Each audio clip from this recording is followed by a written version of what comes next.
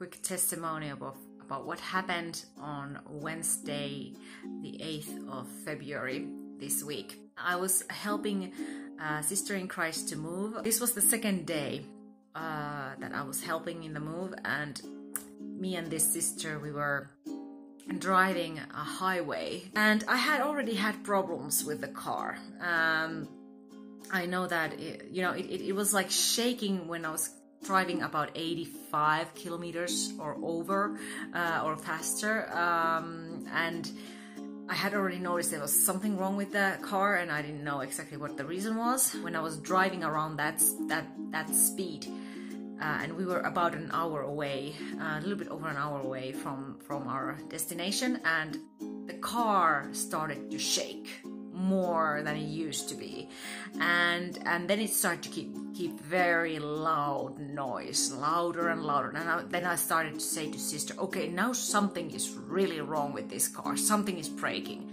and I think it's the tire. I think it's the tire that's breaking.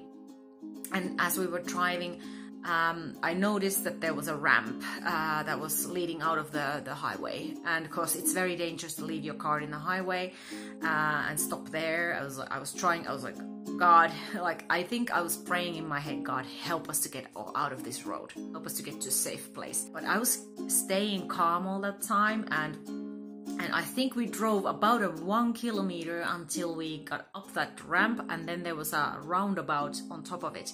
And right away when we got right next to the roundabout, I stopped the car to a safe place. And then we got out, and as I had been suspecting, front wheel on the right side had broken. I went to see with the sister, and it was completely flat. It was completely flat. But the rim, or what the metal thing is called, that supports the actual rubber tire there, that had not broken or anything. It was completely intact, and that had supported the car all the way about that 1 kilometer that we were driving. I believe that was total miracle happening right there, that it didn't break. Immediately when we noticed that the tire had been gotten flat, broken, and the sister in Christ decided to call the brother who was at the destination in the apartment already doing the moving.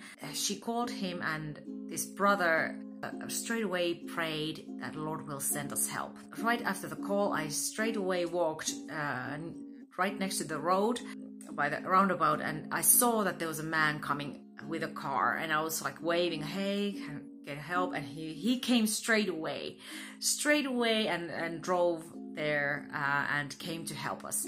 And this maybe took like 2 minutes, maybe. We were maybe 2, maximum 3 minutes, I don't know, like very short time, stood there, and we immediately received help. And no doubt about it, that was God. Like the help came so quickly, and this man said he was not in a hurry. He's a pensioner, and he can totally help us. And then we were like, oh, thank you. Thank you so much. And thanks to God, I had a spare tire in my car, and we got to take that out and put it in there. But what was happening also there, that they one of the tire, I don't know how what do you call it, the tire iron in Finnish we call it, the one that you open the bolts from the tire. This man's the one he was using broke, but thanks to God, I had one, and we were able to open them. They were really hard to open, but finally we got them open. And when the man started to I don't know, I don't know how do you say it in English, but get the car higher with this I don't know what it's called, lifting it up. He said that there's a problem with some kind of support thing in there, that it has already been somehow like breaking, like he didn't know if it can support it. And then I started to pray out like loud that God help this car stay intact so that we get it lifted up. And then he said that we tried to raise the car, the wheel of the road one time, but he said it didn't lift it up enough. And then the man said, we need to find something to put underneath this thing. I don't know what the name it is, but lift it up from the ground. We need to get a few centimeters to lift it up. We need a little bit of something. And we had nothing in the car, and this man started to look around near the roundabout, something that we could use. And then he found like this like, I don't know what is it called, like when there's some kind of road sign that can be moved around. There was the bottom part of that road sign left by the roadside, which was just a couple of centimeters thick, about this thick, I think, maybe 3 centimeters thick, and it was enough flat to get it on underneath that thing that lifts the car up. And we were like, okay, I think that is just enough. Let's do it. And then we start to lift it up, and what do you know? The tire lifted off the road enough that it could be removed and the new one placed. Thanks to God. God helped so much with such these small things that God knew that we needed help. Everything we needed was there.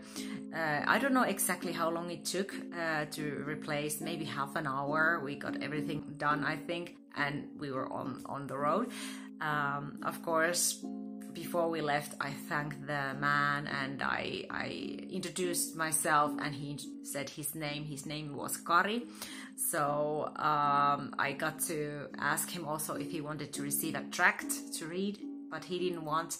But I said to him, God loves him, Jesus loves him, and that he was obviously sent by God to help us, and he left joyfully. He was a man that God brought to help us.